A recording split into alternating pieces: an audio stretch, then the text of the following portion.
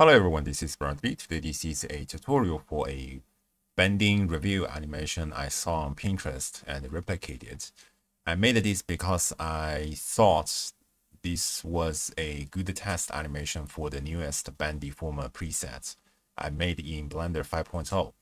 It would be better if you watched the previous bend. It would be better if you have already watched the previous bend deformer preset tutorial.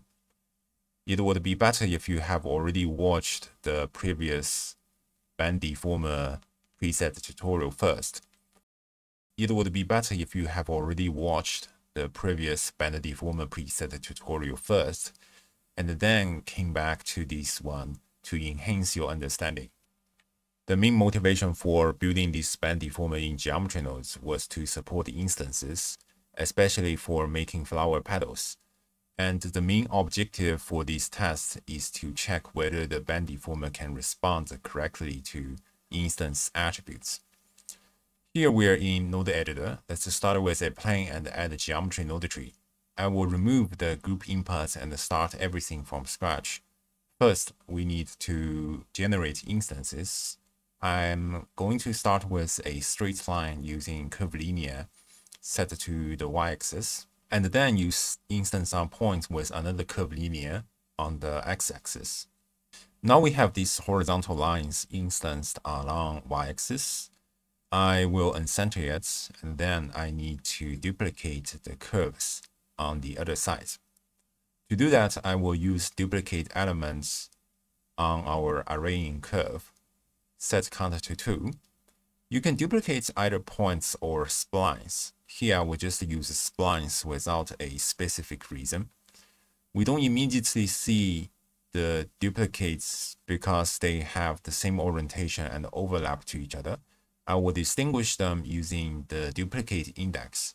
The original curves will be 0, and the other side will be 1.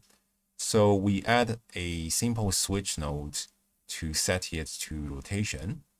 We can be more formal by using an equal node to convert the green index to a pink Boolean socket. I will rotate one of the z-axis by 180 degrees. Now you can see the duplicates are clearly separated. To get a quick effect, we can use the bend deformer right after the instances. And for instances, we must set it to the instance mode. These curves are lying on the ground, so we don't immediately see the effect. You can quickly cycle through all axes to find which one works. We find that YZY is the combination we are looking for in this case. And I will offset the origin towards an extreme so that they will open up in the middle. To better visualize the viewport, I will bevel the curve with a flat profile and then solidify them. Now we get some kind of effect, but this is not the point of the test yet because we haven't plugged anything into the parameters of bend deformer. Here I want to bend only some instances instead of all of them.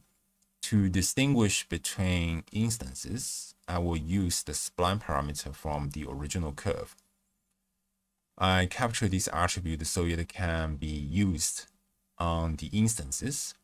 When you plug it into the angle, you will immediately see different bending results. It's important to double check that the amount of bending corresponds to the value you input on the instance domain. That's the point of this test. To animate it better, I will add a value and loop it using ping pong set to 1. With this added value, you can see how the opening created by the bending propagates along the y-axis. Then I will add a color ramp to increase the contrast, creating more black areas without bending. For convenience, I will use a time info node, set it to negative to animate automatically on the timeline when you are playing the animation, and offset it by -1 so it starts at the beginning of the curve. The next step is layering these bending plates on the z direction.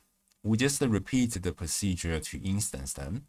So I shift D to duplicate the whole function. You can instance it here, here, or here. There are various choices, but you must instance it before our point on instance, where you're instancing the horizontal plate for your bending procedure. When you insert that immediately, you will find the viewport result from our viewer has got disrupted. This is because you need to realize instance to make the information accessible. Now let's turn the curvilinear to z-axis, and I will set it to step mode and decrease the length further using decimal shift. Similarly, we also capture spline parameter on the z direction. You can check how the gradient is drawn on the viewer. Now we can multiply to capture the spline parameter together. You will see the gradient on both y and z direction. We output it to the angle. Then we have these specific gradients of bending. We can remap it to increase the magnitude of bending. We can also enable clamp to restrict the bending to certain area instead of bending the entire plate. Therefore, we finished the basic version of this animation. The rest are about parameters. For example, we can set the segment on y-axis in step mode too. Therefore, by increasing the count, we can elongate it. Let's also decrease the amount on z-axis, increase the factor on time info node to slow down the animation. At the end, I will store a named attribute called f for color transitions on z-axis. Let's add a set material, add a material, and assign it. In the shader, we will use the attribute node to call up the attribute we stored earlier, plugging it into the principal BSDF. In the final render, I used the lights to illuminate the center and animate them to follow the path. Here, let's again change some parameters and add a smooth by angle to shade smooth it. Then it looks nice. We can also make up a custom curve. Here, I will just quickly draw one for an S shape. And then in the node tree, we can use it to replace the initial sample straight line we put on the y-axis. Resample it to get more counts. So basically, this is it. Although this animation is quite abstract, the technique and the test results are very important and can likely be used elsewhere. This is a quite simple test that really proves we get kind of preset we want for bend deformer. I hope you enjoyed this video, and I'll probably see you next time. Bye bye.